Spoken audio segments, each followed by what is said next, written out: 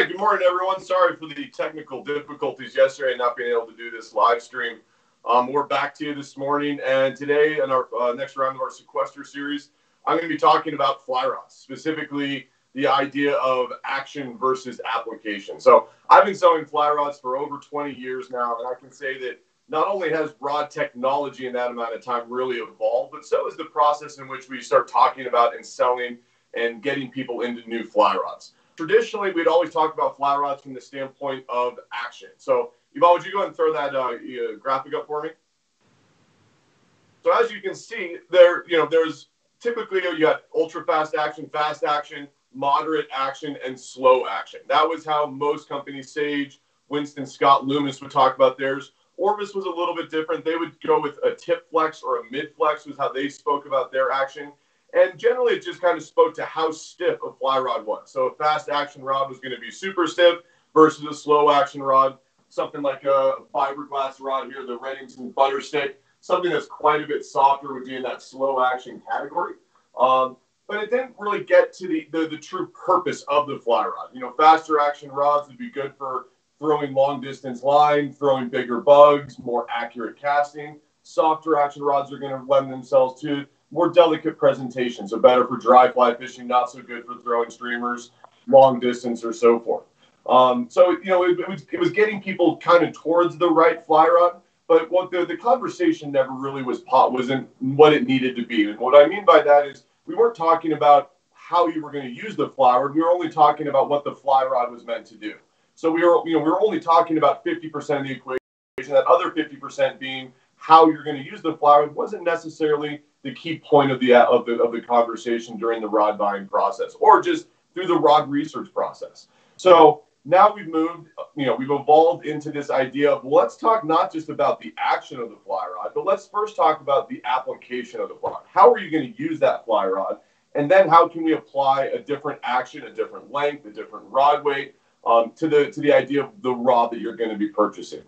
So traditionally we're talking about, the ideal fly rod for, fishing in Colorado or the Rocky Mountain West is going to be a 9-foot 5-weight. The reason for that is 9 feet in length and a 5-weight is going to give you the most versatility. You can fish rock lakes, you can fish little ponds, high mountain lakes, small rivers, bigger rivers. It's going to do a little bit of everything really well. I like to equate the 9-foot 5-weight to kind of like the 7-iron of golf, where it's not going to do everything perfectly, but it's going to do everything that you need it to do, and it's going to get you out on the water for the course of a day. But as one is, evolving their rod quiver, it's more a matter of thinking about how I can add a rod to my collection that's going to enhance my time on the water. So if I've already got that 9-foot 5-weight, and lately I've been really getting into throwing bigger streamers and sinking fly lines, well, now we're talking about a very different application than fishing, say, dry flies or a hopper dropper in the summer on the South Platte at Deckers. Or let's say you're someone that's, you're trying to get away from people and you've been doing a lot more high country fishing, high country lakes, little streams. Well, that's a completely different application as well. So the idea is how can we apply the application of the fly rod to the rod that you're choosing? And then we look at, let's go back to the high country lake example. If I'm looking to fish high country lakes for smaller fish, obviously something like a 9-foot 6-weight isn't going to be the rod that I'm going to be looking for. I'm going to be looking for something a lot more specific and shorter in length, lighter in rod weight. So maybe something like a 7.5-foot 3 or 4 weight would be a really ideal rod for that high country application. Similarly, if I'm looking at doing more streamer fishing, that 9-foot 5-weight probably is a little bit on the light side. So I want to look at something like a 6 or a 7-weight. Well, if I'm someone that's going to be fishing the big, articulated, really long streamers, heavy streamers, sinking fly lines, well, then I need to be thinking about a 7-weight. If I'm someone who's going to be, I want a little bit more versatility out of my streamer rod, and I want it to be something that I can say, go fish a hopper dropper rig during the summertime, well, then 9-foot 6-weight is going to be more of what you're looking for. So you can start to see how we can really whittle that down better when we start thinking about how we're going to use it and not just the action of the fly rod. If I want something, and another good example is we get a lot of customers asking about, let's say, an 8-weight that they can use for bass, pike, warm water species, maybe some big streamer fishing here in the West, but they also want the rod to be able to be something that they can use down in the saltwater. Well, in that instance, if it was just a saltwater rod, and let's just take Sage, for example, we'd probably be looking at the Salt HD from Sage if it was just going to be primarily a saltwater fishing fly rod. But Now that we're talking about adding in freshwater application into this fly rod, we need to be thinking about something that's a little bit more versatile. So that Salt HD isn't going to be a good rod for fishing for bass or carp or pike here in Colorado, because it's a super ultra fast action, really stiff tip. The Salt HD is made and designed to carry lots of fly line in the air, cast super long distance. Well, that's not really the application for bass, pike, or carp. So now we start thinking if we want more, we want that versatility. Now we need to be thinking maybe it's like the Sage X. So now we were talking about a fly rod that was designed for kind of both freshwater and saltwater applications. It's going to really be ideal for that freshwater application. But for my personal experience, I love fishing the Sage X in all of my saltwater applications. It's going to be a really good rod for that saltwater application as well. So a really good example of how we really took the application of the fly rod, and then the choice and the end result or the end decision point is going to be based more around how I'm using the fly rod, not just, well, I need a saltwater fly rod, so that's what I'm going to get. So general kind of idea, I'll open it up to some different questions or conversation if anyone has anything. Myself. So Thomas Waldron has a question about spey rods. He's asking what the best application, what's the best action for spey rods. I've sent him some follow-up questions, but if you wanted to talk a little bit about spey, go ahead. So spey, now we're talking, spey rods are going to have a very singular, point, right, or singular use or application. I mean, they're going to be fishing for steelhead, salmon, lighter weights. You may be doing a little bit of trout spey with it. So then when you're talking about, different rod weights and lengths, it's really going to be a matter of the rigs that you're throwing. So, ideally for me, I like having a 7-weight and an 8-weight when I go steelhead fishing. That's going to be my 7-weight's going to be a little bit on the shorter side, a little bit more compact. So if I'm underneath a tree or a low overhang, I've got something that's a little bit shorter. My 7-weight's also going to be for my lighter rig. So I'm not going to be using, T14, long tips of T14 with my 7-weight. I'm going to save that for my 8-weight. And that way I've got a rod rigged for, lighter weight, higher in the water column, shallower runs. And then I've got my 8-weights ready to dredge deep and get into those deeper pools and find those fish that are hunkered down on the bottom. So it's a little bit, it's not, there's only really one application that we're ever going to use a spey rod for. You're not going to typically, use a spey rod in a saltwater application, although I have seen some guys using them for swinging around bridges during tide wind. But other than that, you don't really ever hear about anyone using a spey rod for anything other than salmon, steelhead, and driving this fish. Personal question. Let's talk about the front range. What's a good sort of action application for, let's say, front range, let's say the South Platte, when it comes to fishing like Deckers, Cheeseman, 11 Mile? What do you look for in your rod? So I think, fast action rods have always kind of been the bread and butter for people as of late. Everyone thinks that I need a fast action rod because it's going to do the most.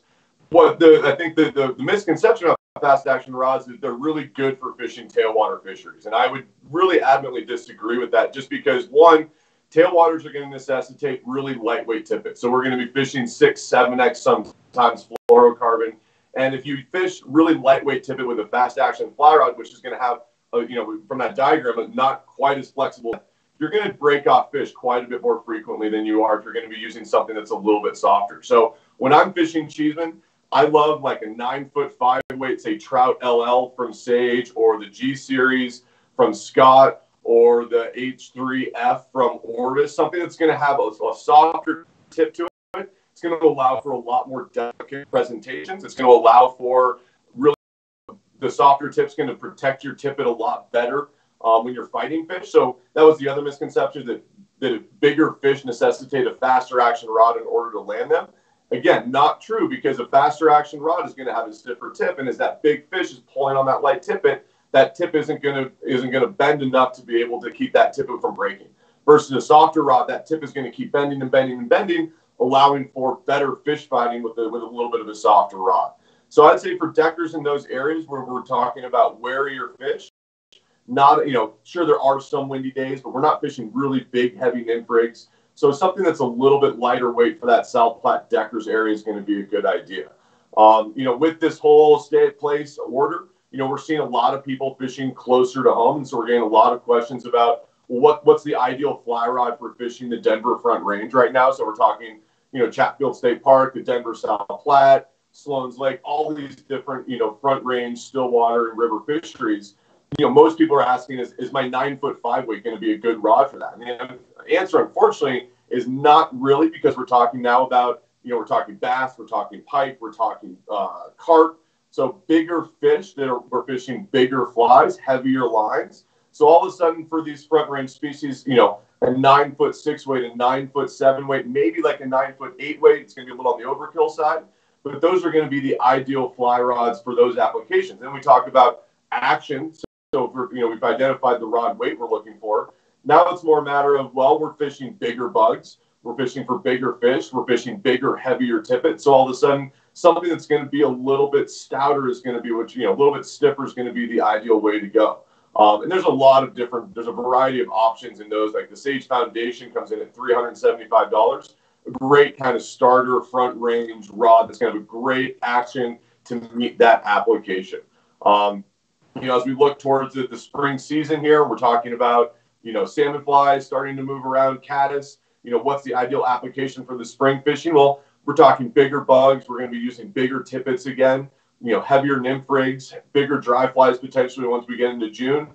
So all of a sudden, it's going to be a little bit on the action side of things is going to be the ideal rod to kind of get you through the spring months. As we transition into the midsummer time frame, where we're talking about now caddis, PMDs, golden stones, now we're getting into that, more delicate presentation kind of situation. So we want something that's going to be a little bit on the softer side. So now we're getting back into maybe like a G series, or we're getting back into, say, like a Trout LL from Sage, or the Orbis H3, for example.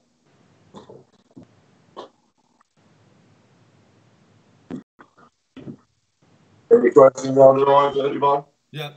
Thomas follows up and asks, what's the best application for freestones as a general rule, not necessarily just spay, but if you were to get a rod that's you're going to be using on our freestones here out west, what action or what application would you usually do?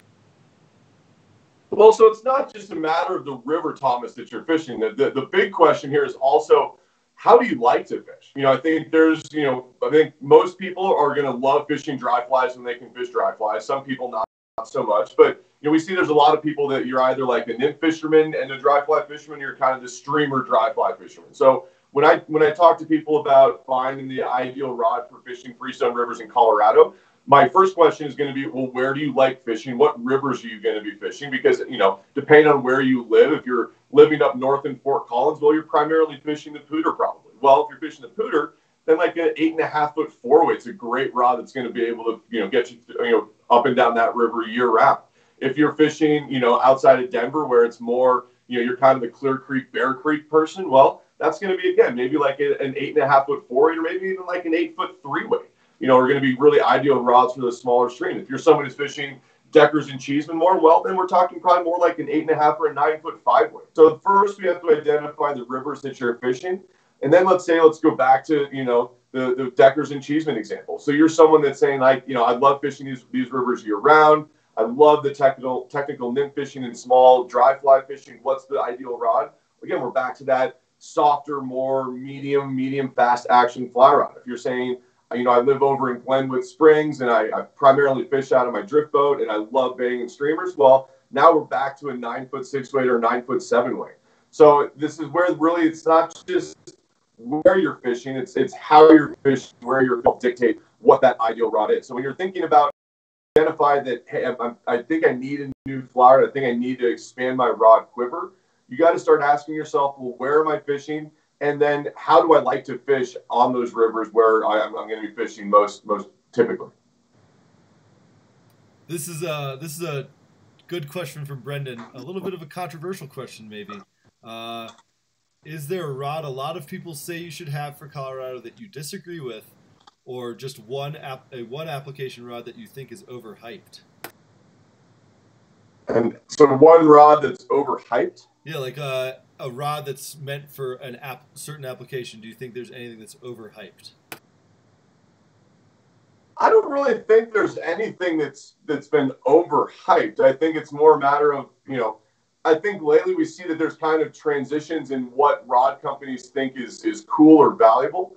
I think that, the standard fast action rod, so let's call it the H3, the Sage X, the Scott Radian, those are going to be the flagship rods that, are there. We see, and at least from a fly shop sales standpoint, that's where the bulk of our sales always are, is in the fast action rod category, because when we're talking application, fast action rods are going to be a multi-application fly rod. We're back to that 9-foot 5 weight where fast action rods are going to do everything really, they're not going to do everything well, but they're going to do everything you need it to do. You're always going to find things that they excel at or they're not so great at, but it's going to be that multi-application fly rod.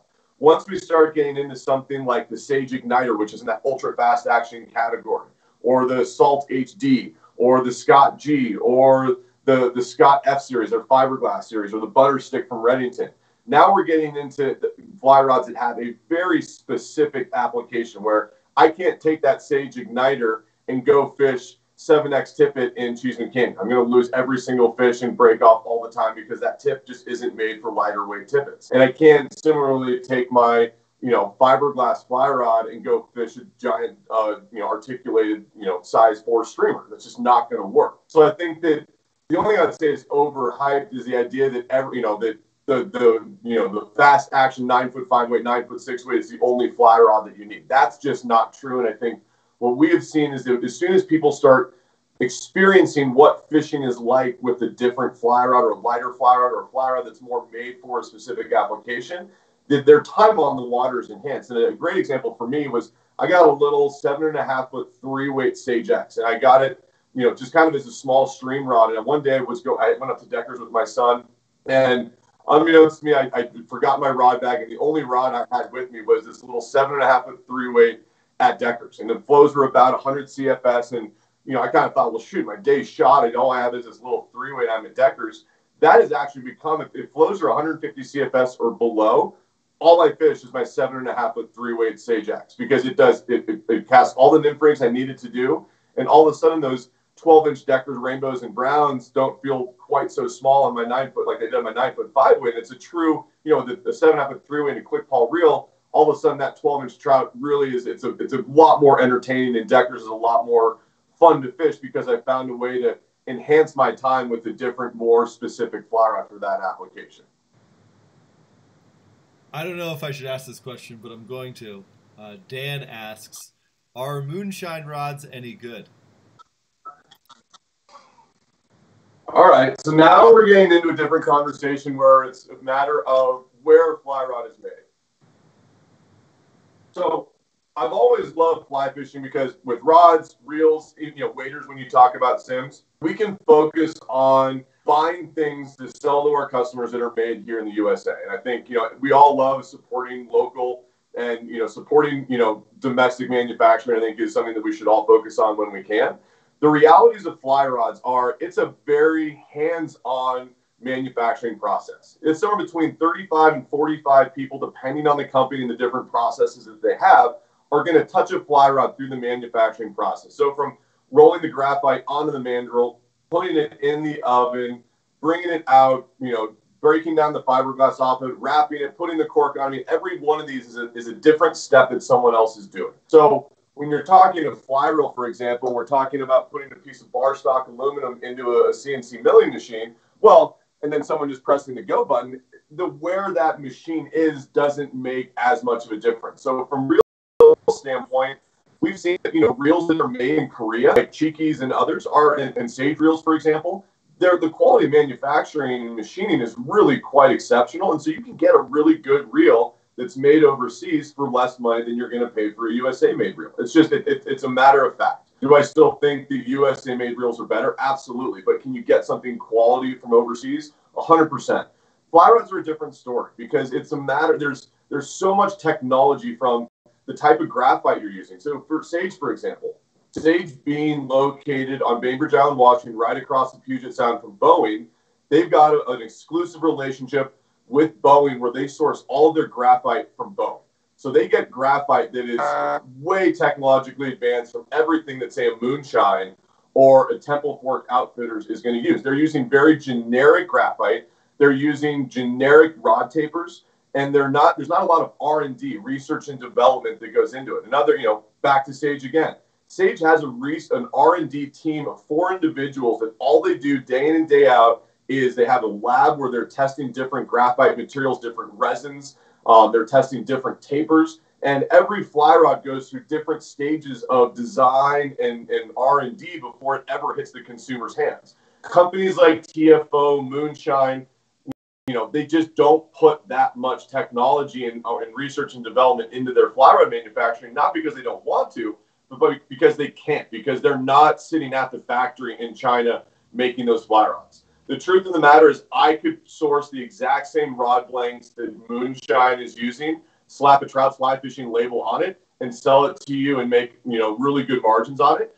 But the reason that we don't is because the quality of those rods isn't as good as something that you're going to find here in the United States. It just isn't. I mean, it's a matter of fact. If I put a Moonshine rod and I put a Sage X or a high-end, rod that's made here in the States, the difference is night and day. So if you're on a budget and, a $500 or, $700, $800, $900 rod just isn't in the budget, which we totally understand, there are some really good options out there that are going to be a lot more affordable, but you want to make sure that you're getting something that actually has some R&D, some purpose to it. So our, overseas rod brand that we carry, we do Orbis, which has the Clearwater, which is a $199 rod, which is really, really good quality.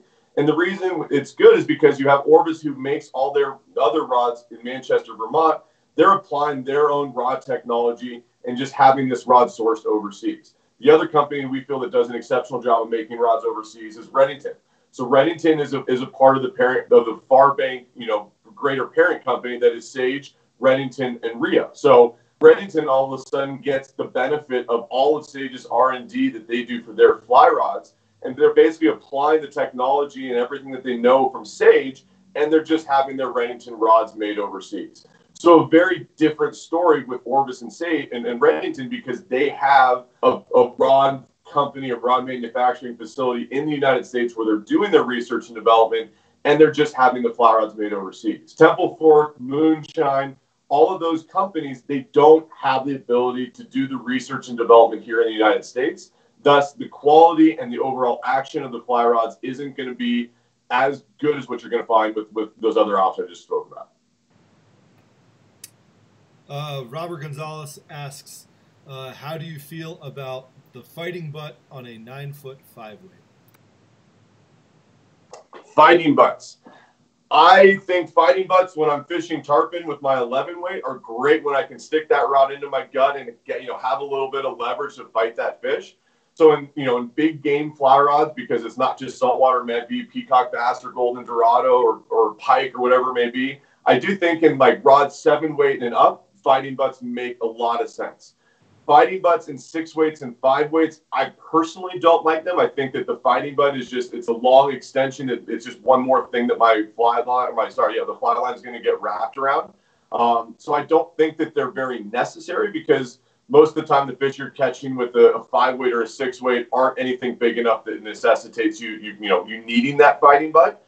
But again, it's all personal preference. I think that some people really just like having that little bit of extra length of the rod. They like having, the fighting butt's going to necessitate you're going to probably need a little bit of a bigger reel on there just to be able to balance the rod out appropriately. So some people just like kind of a little bit of the bigger feel of having a fighting butt on their 5 or 6 weight. So personally, I don't like it. But again, it's, fly rods are all about personal preference. It's not about, just because your buddy likes it doesn't mean you're going to like it as well. Fiberglass rods. Fiberglass rods, application for them. Do you feel like they have application in larger sizes, or do you prefer them in the smaller sizes? So fiberglass is kind of like click pawl. So, I love click pawl reels because it adds an element of challenge to landing a fish when you don't have a drag system. About 4 years ago, I got a 9-weight Epic glass rod. So Epic, they're fiberglass rods that we source. They're actually made down in New Zealand. We import them here to the shop. We're on a few domestic dealers of that particular company.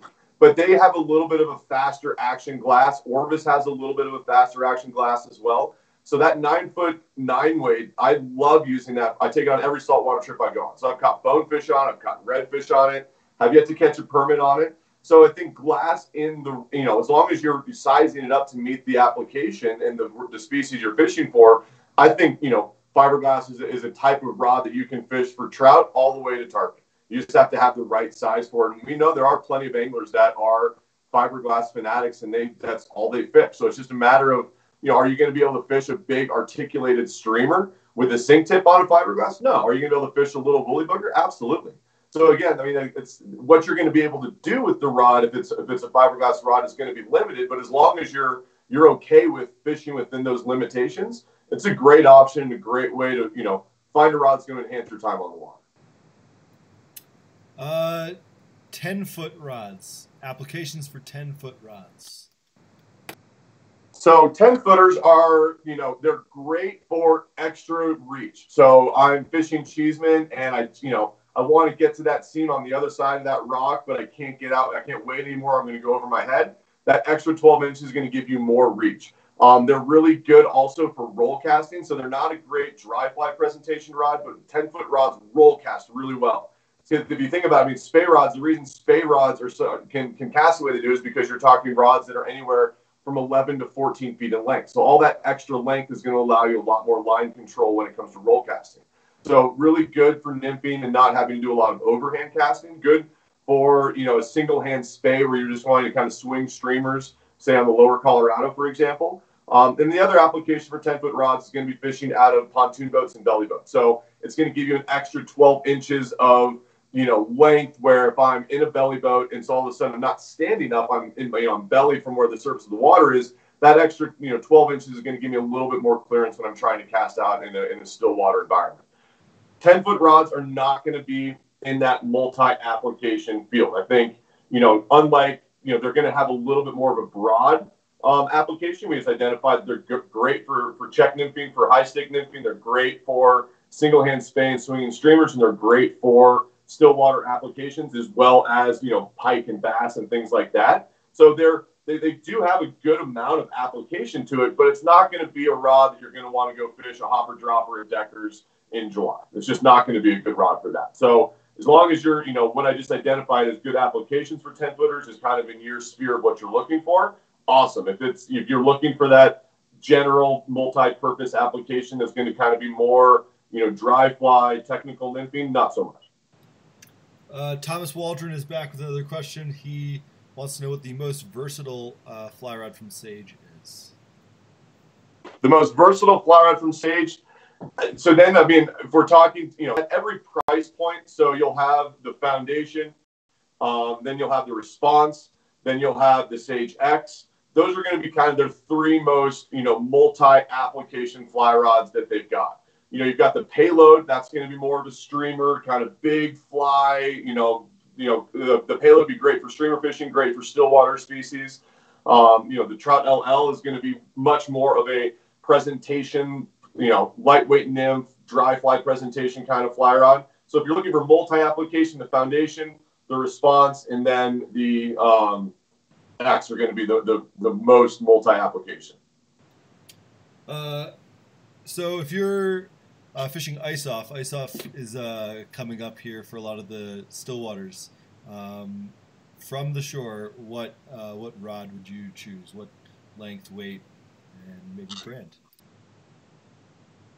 So brand, I don't want to ever, when we're talking application, brand isn't an important, point of the conversation. Anytime we're fly rod buying process, the first is identifying what your price point is going to be, what the application of the fly rod is going to be, and then we start talking about the different brands and the different options. And then ideally, we want you to cast those fly rods so that you can identify the brand that meets your casting stroke or benefits your casting stroke the best. So it's not necessarily about the brand. Now we're talking still water applications. Well, now again, we got to kind of whittle it down further than just still water. Are we talking Am I going to be fishing high country still water, or am I going to be fishing, Rocky Mountain Arsenal, front range still water? Because now we're talking, if it's high country, something like a 3 or a 4 weight when you're catching little tiny little trout is going to be much more ideal. If we're talking fishing front range, well, now we're talking a completely different species set. So we're going to need to be talking about like a 6 or a 7, possibly an 8 weight if we're going really big fish. So I think what you want to look for in a still water rod is going to be length. So, 9 foot is usually, unless you're talking high country where you want something a little more compact for hiking, but length is going to give you distance, which is going to always be important in still water, because it's not a matter of, fish being right in front of you. You may need to get the fly out 40 feet to where the fish are. So I think for still water rods, 9 to 10 feet in length is always going to be the most ideal, depending on if you're fishing from shore. I'd say 9-footer. If you're from a boat, I'd go with a 10-footer. And then if we're just saying, let's just talk, still water trout, bigger bodies of water, I would say like a 9-foot 5 weight is usually going to be about the ideal rod that you're going to need. Unless you're going to be fishing really, heavy full sink fly lines, then maybe looking at like a 9-foot 6 weight. But for most typical trout still water applications, a 9-foot 4 weight to a 9-foot 5 weight, if you're fishing from shore, is going to be good. And then I think the rod weight is going to be dictated a lot by the type of flies you're going to be fishing, and then the size of fish. So some still water fish can be really big. So if you're going to be catching, 18 to 20 inch fish, obviously the 9-foot 5 weight is going to be a better application to deal with the larger fish.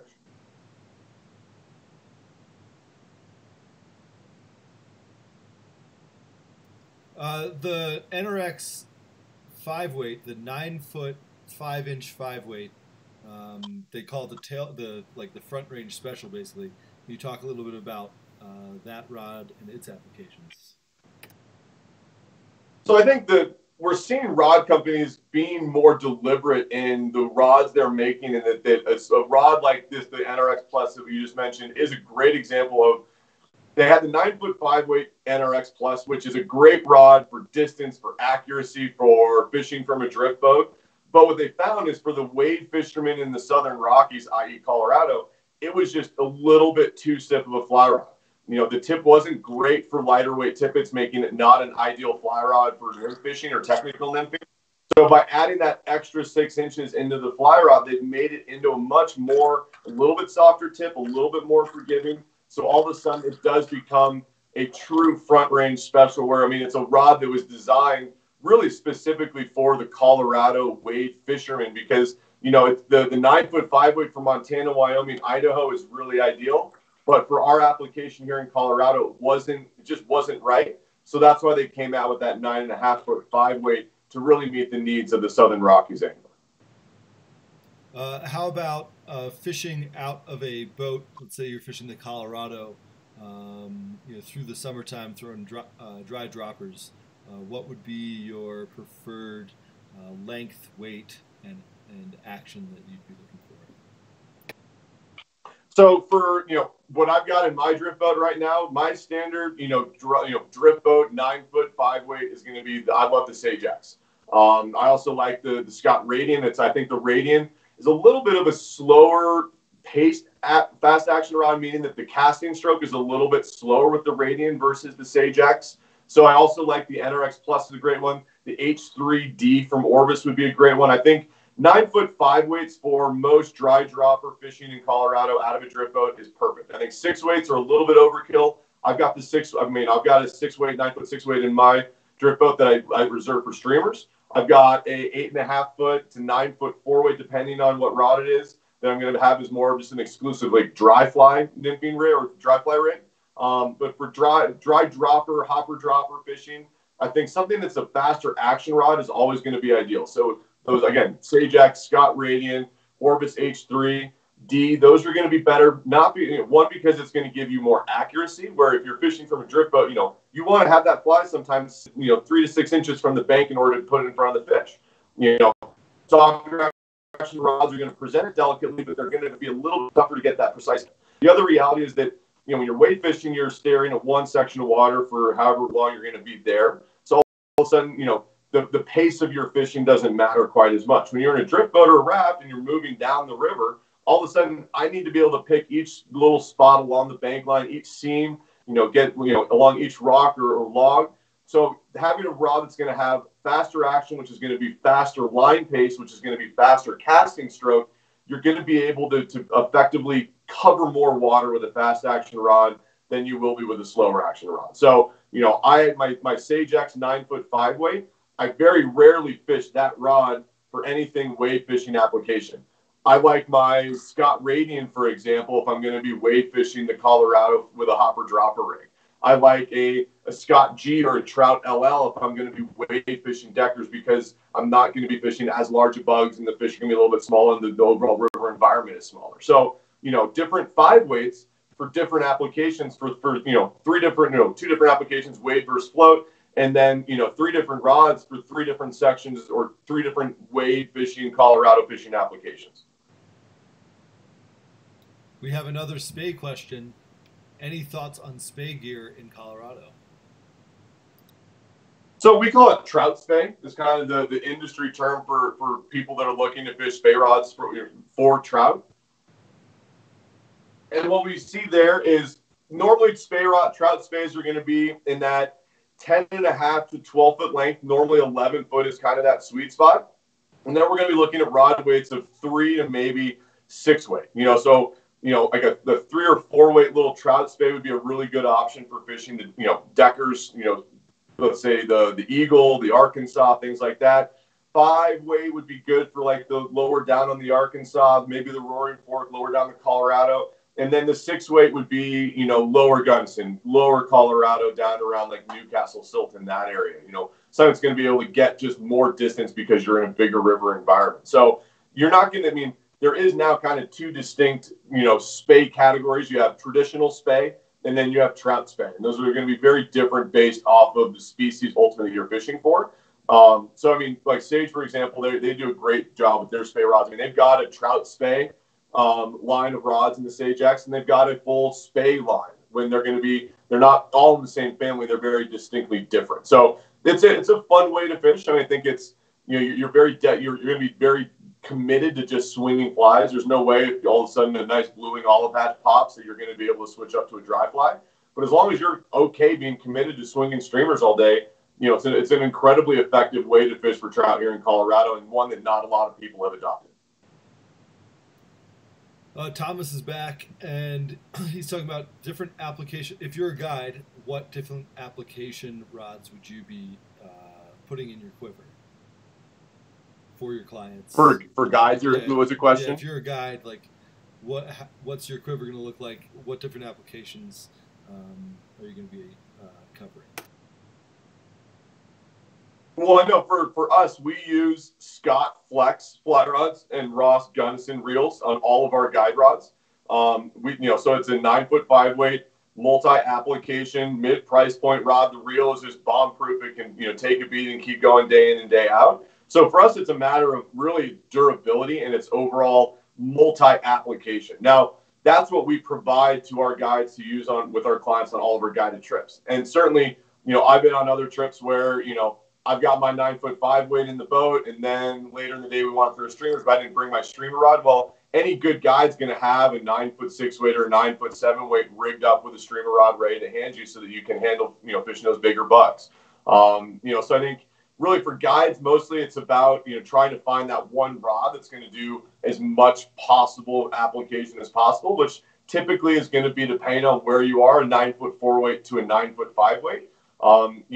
But then I think if you want to expand that rod quiver beyond just that one rod and be able to have things for your clients to be able to enhance their time on the water, maybe increase that tip amount at the end of the day, then start thinking about what are the other applications that I'm going to be potentially facing on a particular body of water. So if I'm a guide that's, guiding on the Gunnison, well, I probably should have a streamer rod ready to go because that's typically a rod that most people aren't going to have with them. If I'm a guide up on the South Platte at Deckers, well, maybe having a softer presentation oriented 4 weight for when you see those dry fly hatches coming off. Again, something that's going to allow the fly a lot better and then potentially have a better chance of hooking up to that fish. So I think it's, to Thomas's question, I think if you are a guide, Thomas, think about where you're fishing, what situations you and your clients are facing on a daily basis. And I think that'll help you understand what that added that second or third rod to your quiver that you could add to make sure your clients are really having an awesome day in the water. No current questions right now. I have a personal question though. Have you tried any other flavor of La Croix other than pamplemousse? I have. Lime I'm agreeable to lime. Key lime was just a little bit too much for me. So no, I'm pretty much a pamplemousse, aficionado of La Croix. Respect. All right, yeah. I'll try to change it up for a little more. The cran raspberry is pretty good. Just saying. I was forced into that corner with the shortages we've been experiencing in the grocery store. We're still able to source it. Small streams. Fly rod length for small streams. I think it's a matter. Small streams, you're going to want something that's a little bit shorter. It's just going to make the fly rod a lot more manageable on those shorter streams. So I think the longest you want for a small creek rod would be 8 feet.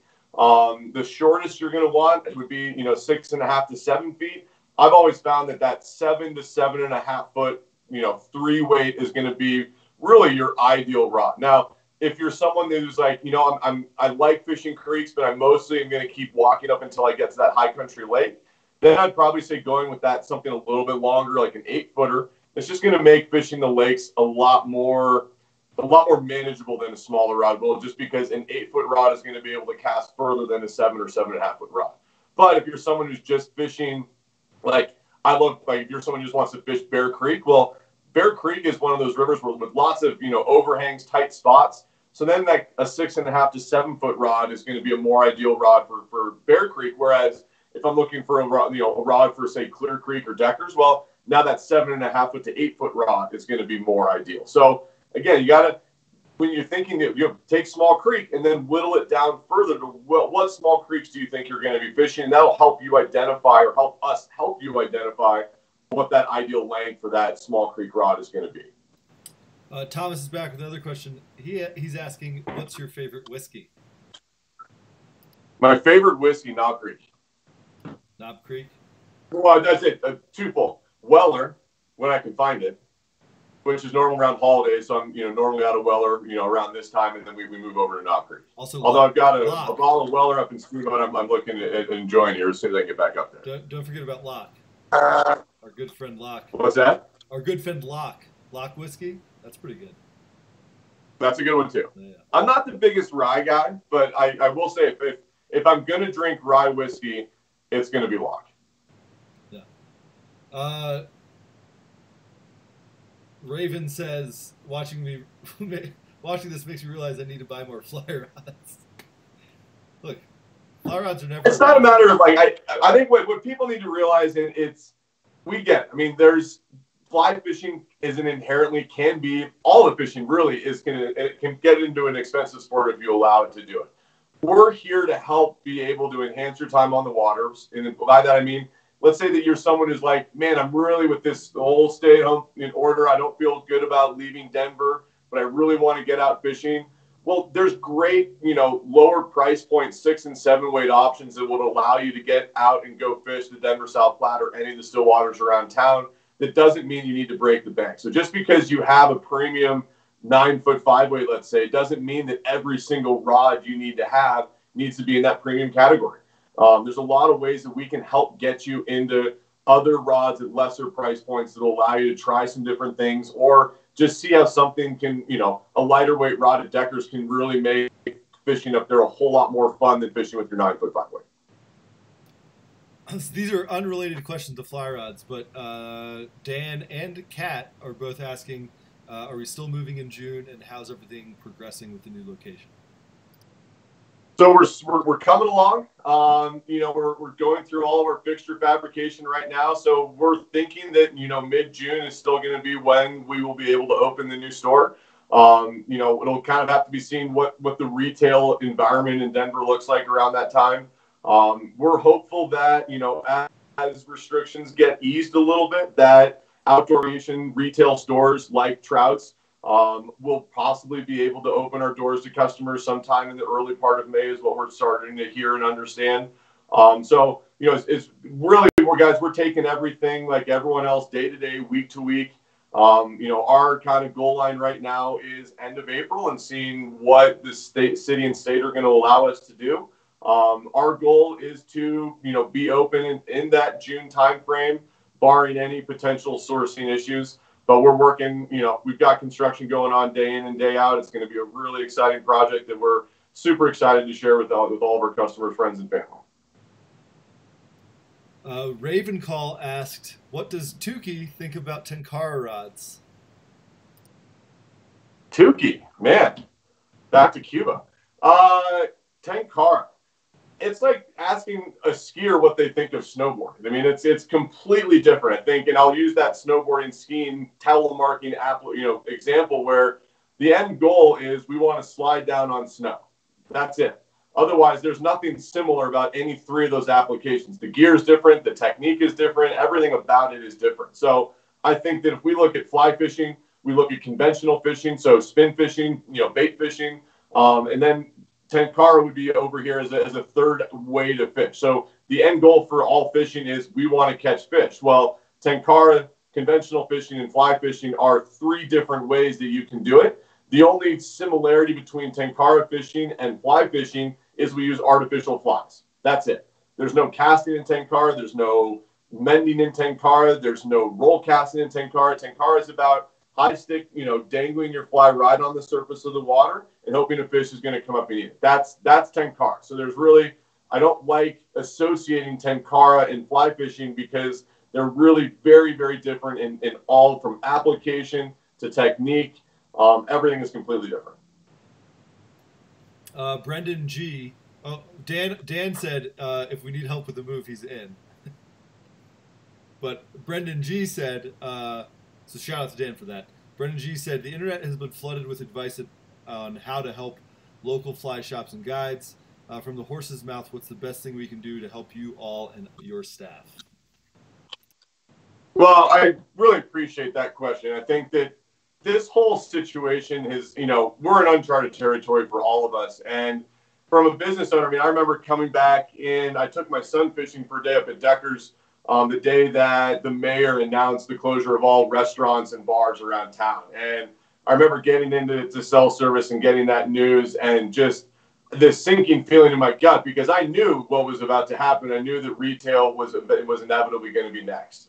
It's been a really crazy 4 weeks for us doing business and transacting with all of you guys in this virtual environment without being able to interact and talk. I've got most of my staff is working remotely from home. There's anywhere from 2 to 3 of us in the shop every day processing online orders and just trying to keep the Trouts brand moving forward and keep doing things for you guys. For me, this isn't the first major, hit that we've taken. We've had droughts. We've had the Great Recession. We've had big economic, social issues that we've had to combat. And I think what we've found is that our role in situations like this is, yeah, we need help, but we're also here to help you. There's a lot of industries out there that are getting hit a lot harder by this than fly fishing retailers. And then while we're not deemed as essential, I think if you talk to any fly shop owner across the country during the month of March, kind of when everyone saw what was going to happen, business was booming. We were having one of the best Marches that we've ever had. And although we haven't been able to open our doors, we're still transacting with everyone on a daily basis. And so we've had to contract. We're very fortunate that we were able to get our payroll protection loan. So I'm able to bring a lot of my staff back right now at full salary and full pay. So I'm very, very pleased that we're able to get a lot of our people back to work. So if you want to support us, just let us support you. Let us help get you out on the water. Let us help supply you with those flies. If you're someone who's going to get a stimulus check and you maybe a little bit left over to do something nice for yourself, well, think about maybe buying that other fly rod that maybe will help enhance your time on the water. I think fly shops, in my opinion, as long as you're doing your normal transacting with us on, to get yourself out on the water, which is something that we all should be doing right now for our mental health, that's all you can do to support fly shops. Guides, outfitters, destination travel, that's a completely different scenario. My guides are completely sidelined right now. I feel that we can, do guided trips and practice proper social distancing and do it in a safe manner. But the reality is it's just not we're not doing it right now just because there's just no demand for it, obviously, given what's going on. Outfitters, lodges, these guys, everyone is completely sidelined right now. There's no guest fishing. There's no travel going on. So, like, for example, what we're doing right now is we're offering 15% off all of our guided trips. So the best thing you can do to help us right now, buy a guided trip at a discount. You don't have to select the date. When you purchase the trip, you do this all online. You go to our gift card section of our website. You'll see where you can buy a gift card for a guided trip at that 15% discounted rate. And then when all the dust settles and we're able to get out and start doing things normally again, you've got a gift card for a guided trip that's going to be guaranteed work for my guides. So I think that's one thing that you can do to assist my guides. We're also running a special promo right now. Able River Ranch, one of our private water options, we're able to offer a 33% discount on the rod fees. So all of a sudden now you get on Able River Ranch for $100 a person instead of $150, and we're giving you that 15% off guided trip rate. So great options for someone to get out on the water, enjoy some private water fishing. So, I mean, that's one thing you can do. But like I said, I think we're not asking people to buy gift cards. We're not asking people to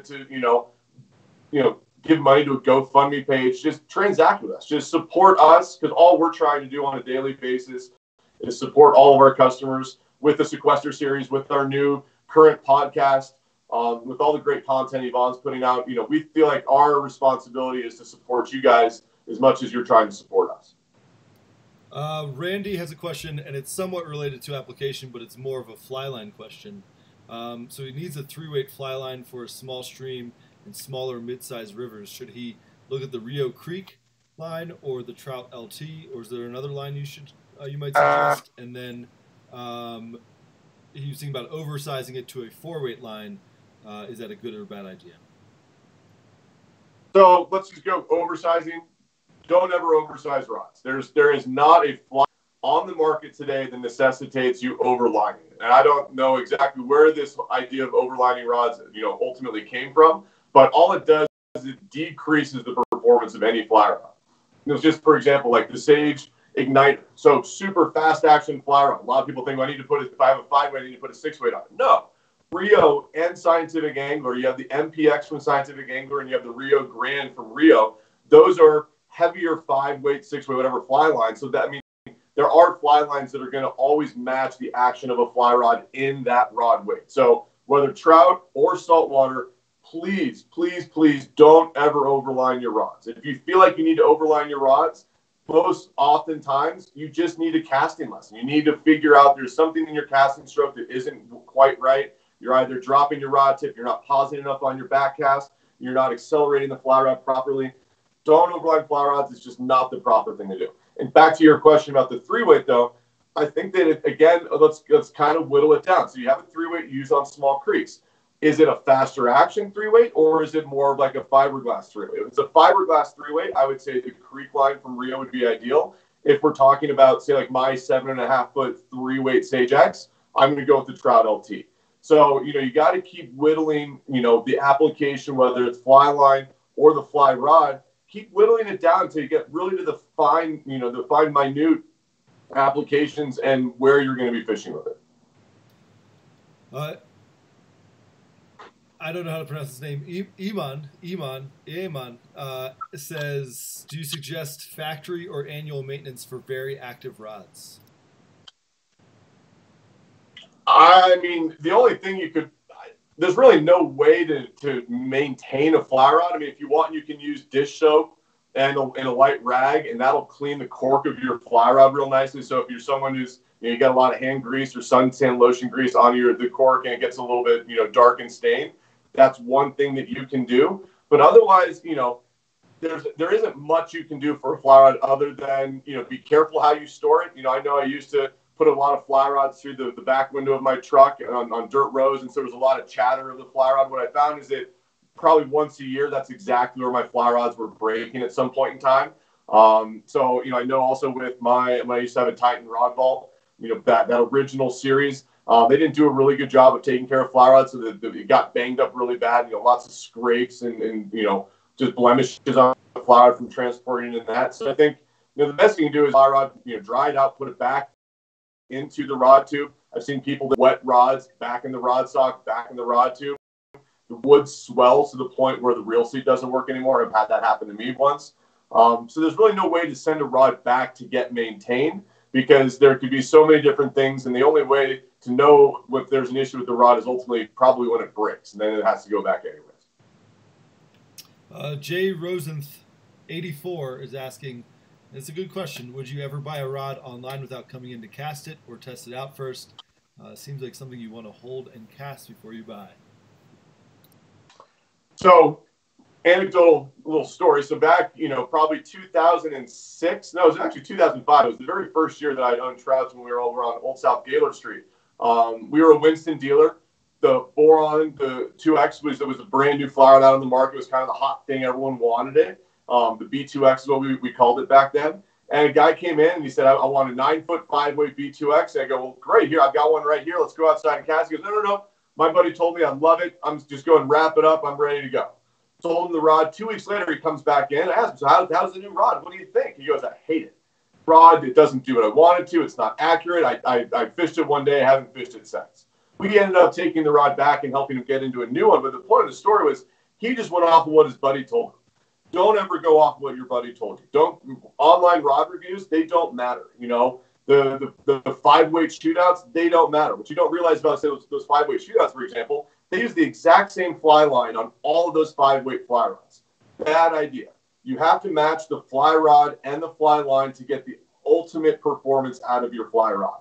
So use online for research. I mean, whether it's researching what influencers are saying about it on social media, looking at what fly shops or a guide may say about it. Sure, do some research. You can get an idea that if everyone online is saying, I don't like this rod, well, then maybe it is true that it's not a great rod. But if some people are saying they like it, some people are saying they don't, that really isn't telling you a whole lot.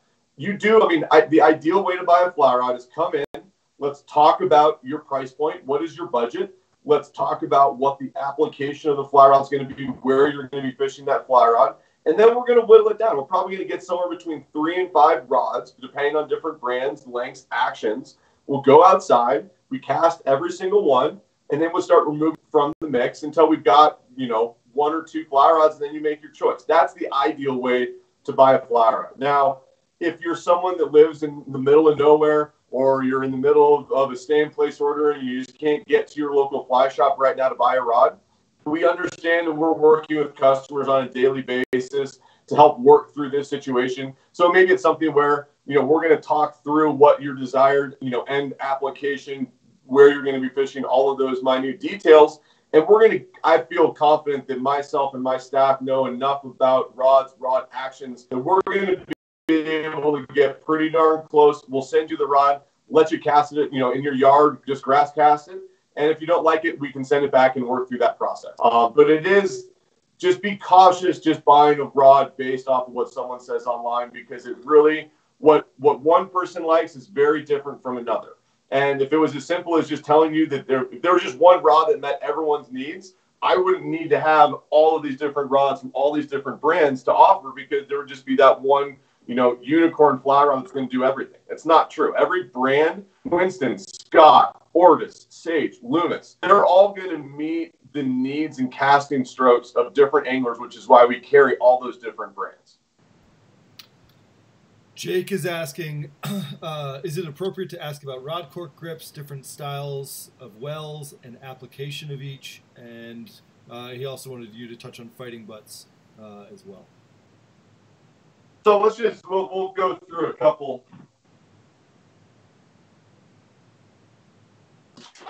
See if I can do this without breaking anything. So you have a standard rod grip. So this is a cigar grip, because it looks ideally like a cigar. So this is going to be your most kind of standard trout grip you're going to see on trout rods today. A couple years ago, when Sage came out with the 1, and now it's the X. So they went with what's called the half wells. So a little bit of a larger kind of profile on the front there. Makes it a little bit better for just kind of a little bit more of a thumb hold, or kind of a thumb position for proper rod grip. So that's going to be the half wells, and then you go to something. You get into the bigger rod categories, and this is going to be the Scott Title, and then you've got the full wells. So I've got a call coming in, so I'm going to have to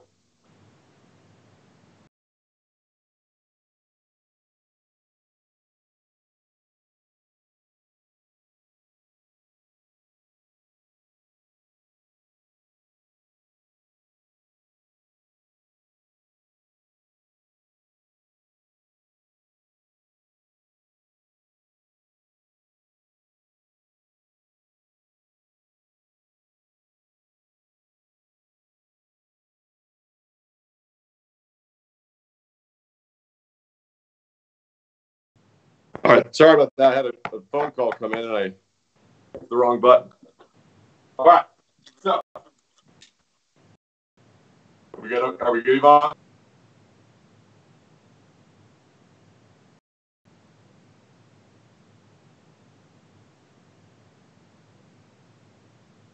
Am I live?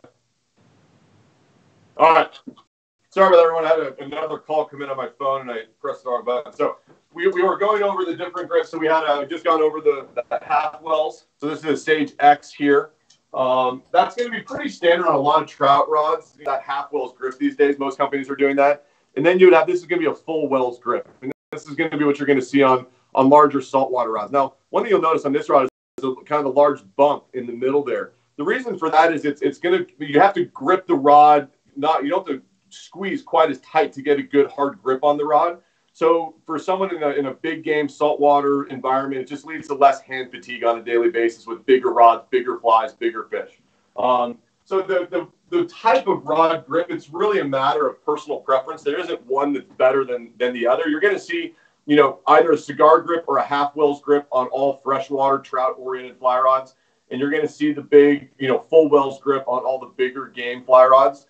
In terms of fighting butt, and just so we're all on the same page, this is the fighting butt. You're going to see this. Some rods, like Sage, has a 8.5 foot 5 weight in the X that's got a fighting butt on it.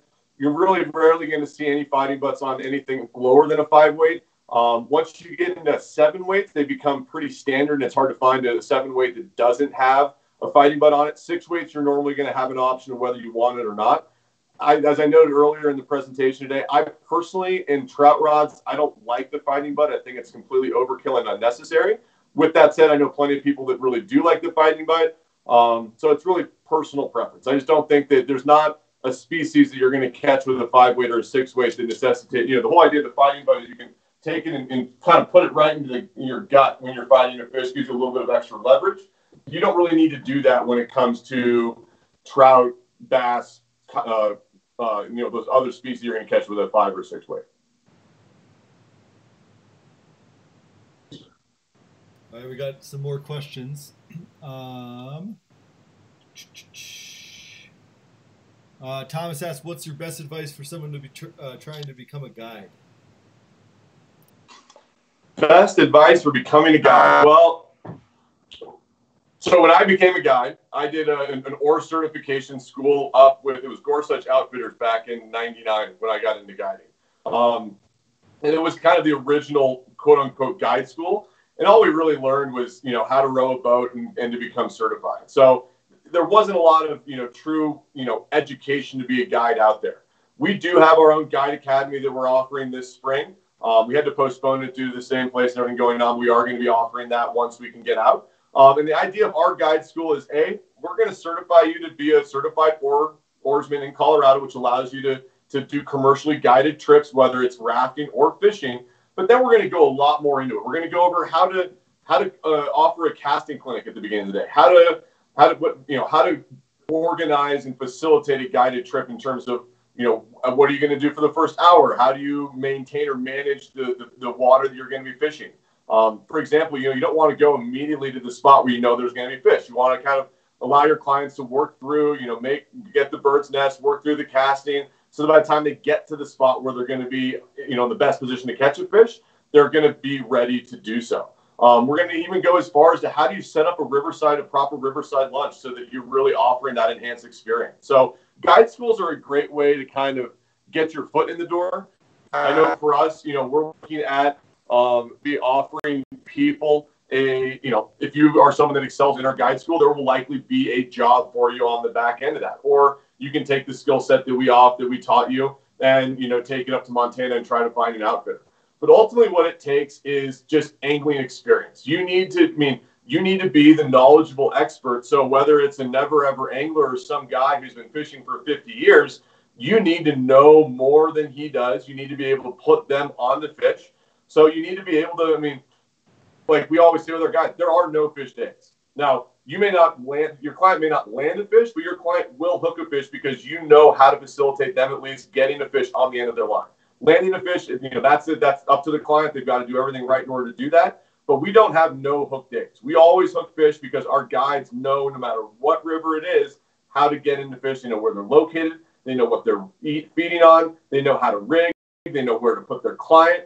So, test your skills out. When we hire guides, it's not just, sure, you're on board, go out and take our clients out.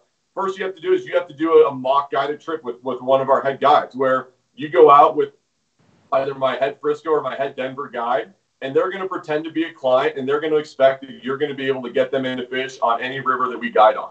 And if you can pass that test, then you do some shadows where you're going to shadow some of our senior guides so that you understand the processes of our day, how you get liability waiver signed, how you start the day off, when you do lunch. And then once the senior guides sign you off, then you start conducting trips all on your own. So, for us, we are an outfitting service that's all about quality over quantity, i.e., I don't want to have 20. I have 10 guides in Denver. I have 10 guides in Frisco, and that's it. And we have to, we turn away trips every single year, we sell out all the time. And the reason that I don't want to hire more guides is because I want to make sure the quality of the experience we are offering is the highest quality in the state of Colorado, if not the entire country. And I can't do that with too many guides. So, just if you feel that you have the ability to take people out and get them into fish all day long, then reach out to whatever outfitting service you would like to work for and inquire what the process about becoming a guide is. We do have a couple of openings for both Denver and Frisco for the 2020 season. So if it is something that you're interested in working for Trouts, give us a call and get you in touch with Zeke, who's our outfitting manager, and we'll start going through the process. But for us, we take it very methodically, just to make sure that when we put you with one of our clients, we know that the experience they're going to have is top notch. All right, we have some more questions. Richard asks, is the new Sage LL the same blank and specs as the old LL VPS or VPS Lite? So no, it's similar. It's going to be, the technology is very different. So the LL back in that day was just, I don't even know what the technology they called it was. But we've had Generation 5 technology. We've had which was the old Sage XP. And then we had kinetic technology, which was the Sage 1. And now we've got kinetic HD technology, which is the Sage X, as well as the Sage LL. So, the neat thing about Sage is every time they come out with a new rod, it's not just a new taper. It's a new technology. And the technology from Generation 5 was just straight, in a traditional graphite fly rod, you're going to have the graphite fibers of the rod are going to be going just straight up and down across the rod, right? So it's just, there's, just linearly through the length of the rod is how the graphite fibers go. When they went to kinetic technology in the Sage 1, what they did is they took those graphite fibers and they twisted it. So just imagine like you're kind of twisting the dish rag. So all of a sudden now, instead of those fibers going straight, they're spiral. What that did is it minimized the lateral movement, the side-to-side movement of the fly rod during the casting stroke, which then enabled or led to a much more accurate, precise presentation of the fly. What they did with Kinetic HD when they came out with the Sage X is they used a new graphite material and a new resin. The resin is what holds all the graphite together. So they used a graphite and resin material they got from Boeing. Again, that relationship and what makes Sage so unique. And that which ultimately created a tighter weave and a much denser graphite fiber, which is going to lead to a lot more feel in the fly rod and a lot quicker recovery during the casting stroke, which makes it more responsive and even more accurate than what Kinetic HD or the kinetic material. So the LL using HD technology is going to be a very different fly rod than the predecessor LL from way back in the day. The taper is going to be similar.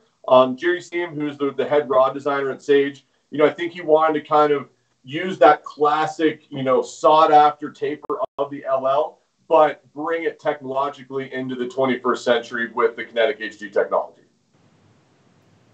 Robert Hernandez is asking, do you recommend always breaking down your rods after you're done using it for the day, or can you leave it together for a period of time? And if you can leave it together for a period of time, how long would you leave it together before you break it down? I mean, you've got companies like Loomis that make, one piece 9-foot 5-weight fly rods. Orbis did for a little bit. So if you're someone that, I know I've got a fly rod that is always put together in my boat. I don't take it apart because I've got a really good rod storage system. I will say that by leaving it in my boat all the time and going on dirt roads and highways, the rod is inevitably, like from a cosmetic standpoint, it gets beat up. Obviously we've got Titan rod bolts. Yakima's got the new rod rack. Those are all great options. They are going to be a little bit tough on your rod, but they're great ways to keep the rod intact. And if you're using one of those, I don't really see a reason you ever really need to take your rod apart. One good thing you may always want to invest in, even if you're using those, is like Scientific Angler has these rod sleeves. So basically, it's just kind of like one of those old like Chinese finger traps where you can put your rod into this. What this does is going to keep your the flies, leader, tippet, weight, indicator, all of that is kind of contained, so it's not going to be this giant bird's nest when you pull it out. If you don't have one of those rod carriers and you're talking about using one of those, like the hood-mounted, magnetic rod racks that kind of go up the top of your car, or you're someone that throws it in your ski rack or under the windshield wiper of your car, or like me. Maybe you're going to put it through the back window of your pickup truck. In those instances, that's just really hard on your rod. And you are just increasing, not the when, but, if the rod is going to break, but when it's going to break. So, for me, if you really want to take the best care of your fly rod, breaking it down, putting it in the rod socket, into a rod tube, or these rod carrying systems that, Fish Pond, Sims and Orvis all have. I mean, this is what I used to carry my rods, just because it's one consolidated spot for my rods and my reels. So I think that if you're wanting to take the best carrier rod, breaking it down every day and putting it into either the rod tube or one of the storage devices, that's going to be the best way to preserve and take care of your rod. Second, using a rod carrying system like the Yakima, like the Denver Outfitters or the Rodsmith, we prefer the Rodsmith ones personally. They address a lot of the issues that the old Titan rod bolts had in terms of taking better care of your rod, because it's PVC line, as well as taking care of your reel and the overall locking mechanism. And then third, if you do want to carry it on your windshield or in the back of your truck, just know that you're not taking the best care of it. It is more convenient than having to break your rod down at the end of the day. But you're increasing the likelihood of it breaking at some point, just because of little micro fractures that are going to end up in the rod. All right, last question, because I have to prepare for the intro to Fly Fishing live stream here in an hour. So last question is from Randy. Is there a way to protect your rod ferrules, a lube or paste to use prior to when you put your rod together or break your rod down?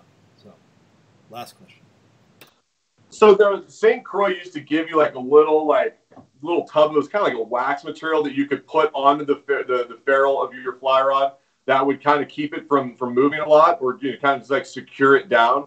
A lot of people, like old wives' tales, you can use just kind of some of the grease from the corner of your nose. That I've seen that work. Really, the best thing you can do. Let me grab the other section of this to show you. Because ultimately what we're talking about is if you're using that ferrule wax, what you're trying to do is minimize the likelihood that the ferrules are going to slip. So we've got our sleeve ferrule here. Rod goes together. What you don't want to have happen is through the course of the day it slips, and then you're casting it, and then it's not securely in place, and you're going to have the ferrule blow up. So that's the concern in wanting to make sure your ferrules are securely aligned. So the best thing you can do is when you're putting the rod together, it's going to be hard to see, but what I'm doing with this is I'm going to slowly twist the internal part of the ferrule. I'm going to twist it and lock it into place. So instead of just putting the rod together, just standard, I'm going to get it together, and then I'm going to twist it and really lock it into place, and that's going to really help secure that ferrule. From there, you just have to kind of check it through the course of the day. If I'm fishing a dry fly rig, most likely my ferrules aren't going to slip a whole lot because there's not a lot of weight on the end of my line. If I'm fishing a heavy nymph rig, or even more so streamers for the entire day, every 20, 30 minutes, I'm just going to take a couple minutes and just make sure that all the ferrules on the rod are good and snug. And that's about as good as you can do. So there is ferrule paste out there, Randy. But in all honesty, it doesn't do anything more than just simply, kind of twisting and locking that rod into place. That's going to be one of the best things you can do.